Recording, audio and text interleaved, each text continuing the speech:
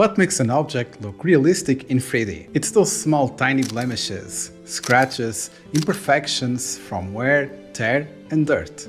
If you have this, with good lighting, you'll get a realistic image.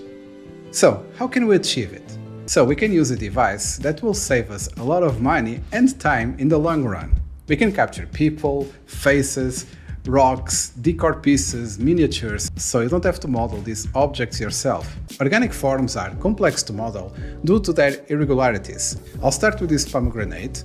Once again, I'll use the blue laser for this scan, and as soon as the majority of the model turns green, it's good to go.